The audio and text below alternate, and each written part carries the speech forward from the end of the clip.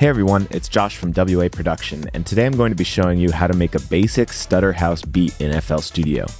In this video, I'll be primarily using some of the newest features of the FL Studio 2024 beta, FL Cloud, and WA Production plugins, with a few others mixed in, but you should be able to do similar things with whatever tools you have at your disposal. First, I'm going to add this drum loop from FL Cloud that is taken from WA Production's Bass House Battalion pack and use it as the foundation of our beat. Now, I've loaded up the new Kepler EXO plugin featured in FL Studio 2024 and found a decent sounding pluck to use for some chords. Next, I'll put together a simple chord progression in A minor.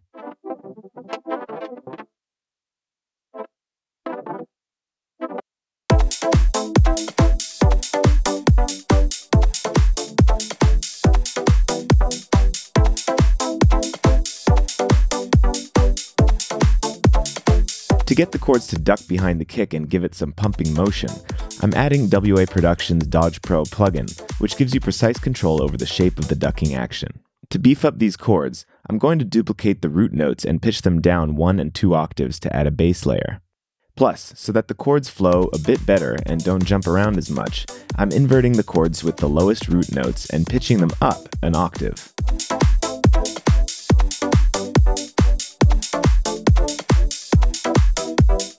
Now, I'm just going to tweak our chord sound a little bit. Presets are a great place to start, but often require some tweaking to get them sounding how you want them in your mix.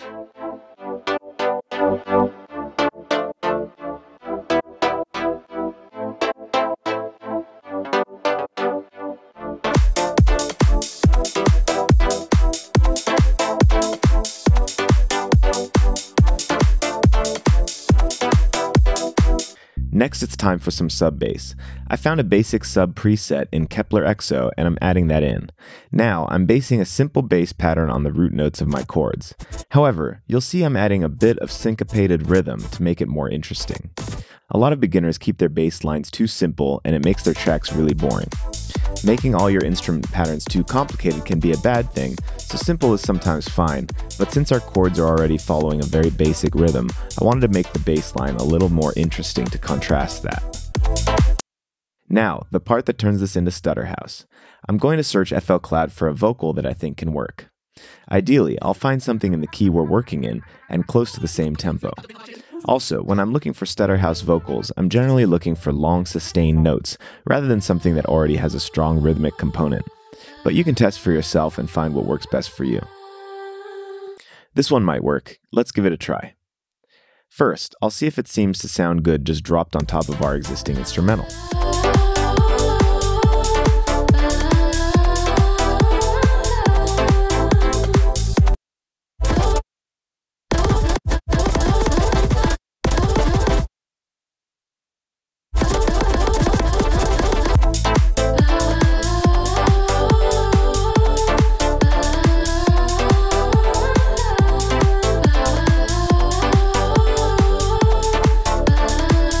With some adjustments, it works okay. Now, to give it the traditional stutter effect. This is where you can get really creative, and there are many ways to do this. You can use a built-in effect like gross beat for this, and I also know many people who prefer to manually draw in their patterns via volume automation, which definitely gives you the most control. There are no wrong answers, but this time, I'm going to use one of my favorite tools for this, which is Soundtoys Tremolator. I like the additional controls it gives you for the shape and groove of the rhythm. Now that we have our basic elements, I'm feeling like our tempo is too fast, so I'm slowing it down to create a more chill vibe.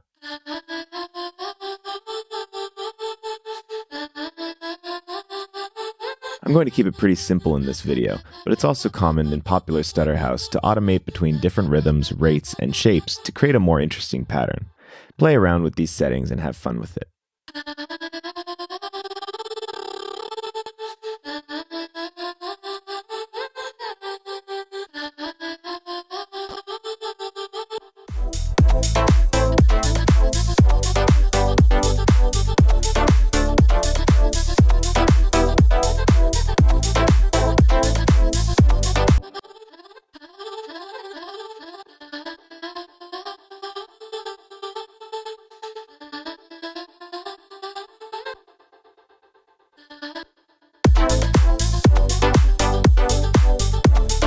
Now I'll dial in our sound to get it sounding more like a lead.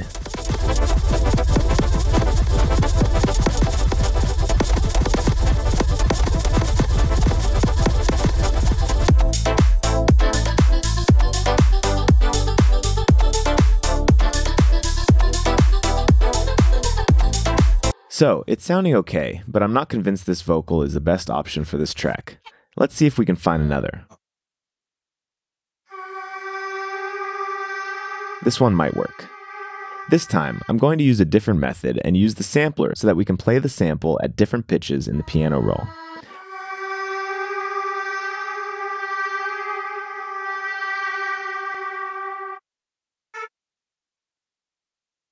I'll come up with a melody and turn it to mono with increased slides so that the pitch slides from one note to another.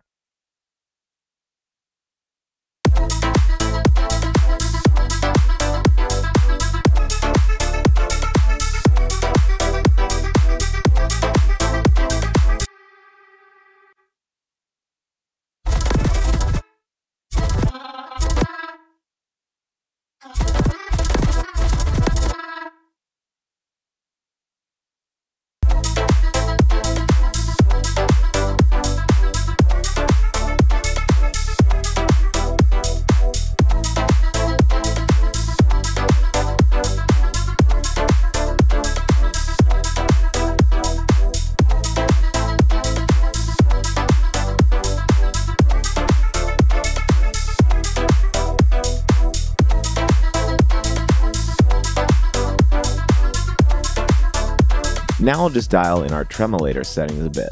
Having a little shuffle or swing can help give it a more human feel. Our mix is sounding a little thin since the pluck chords are not very strong. I think adding a layer of piano using FL keys will help.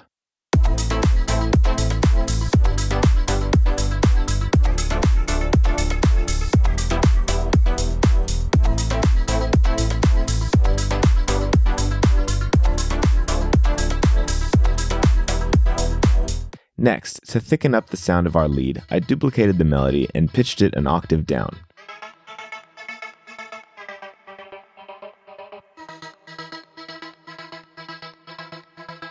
Now I'm going to affect them together, EQing and adding some saturation via WA Productions' Satyrus plugin.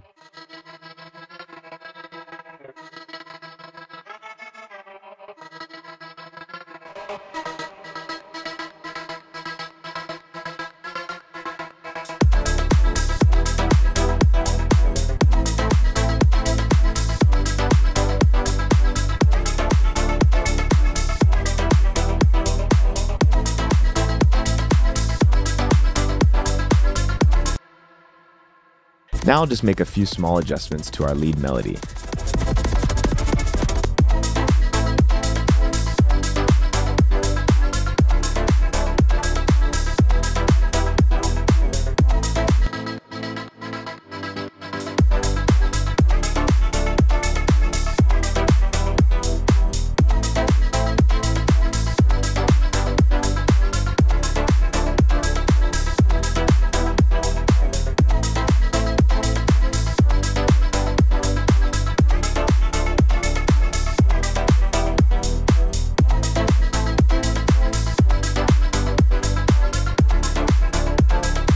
As well as to our sub-bass melody, to make them a bit more interesting.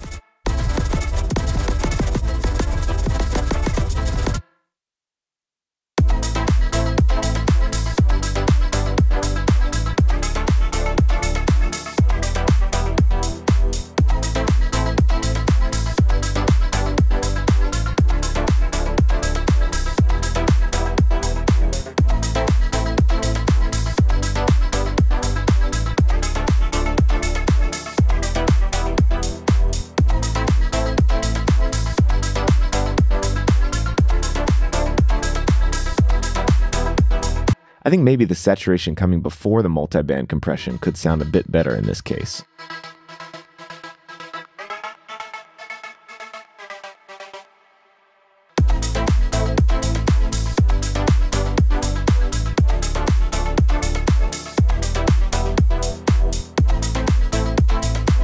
Feel free to tweak and adjust throughout.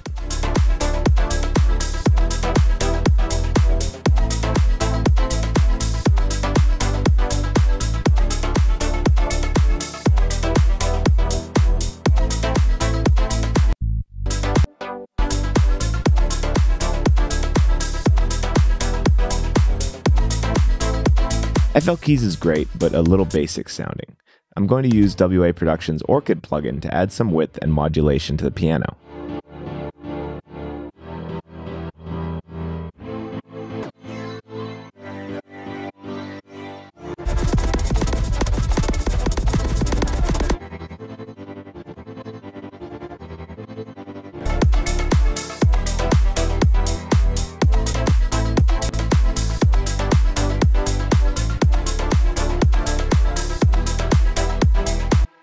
Time for a little simple mix tweaking, starting by carving a bit with our EQ.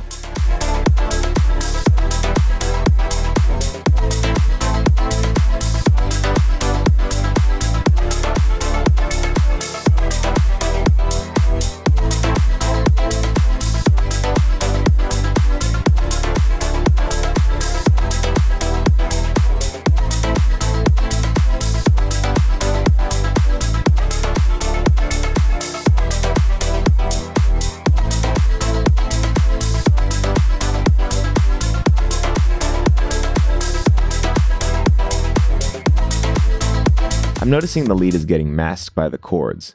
To help with that, I'm using one of my favorite mixing plugins, Track Spacer, to carve out space for the lead by sidechaining the chords to it.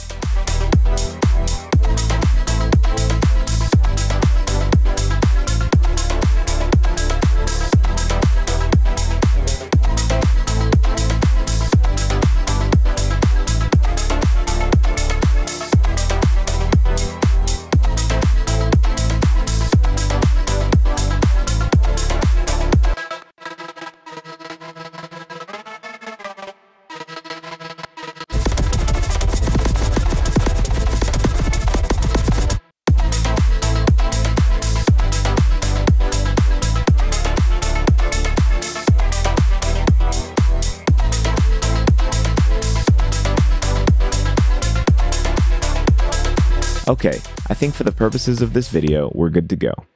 Let's try out FL Cloud's AI-powered mastering and see how it does. We'll try with the automatic option, as well as the Tech House specific option.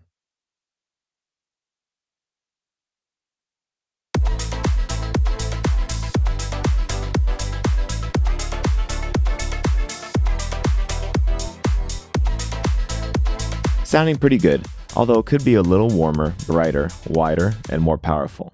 Let's try turning on these new options in FL Studio 2024 to see if they help.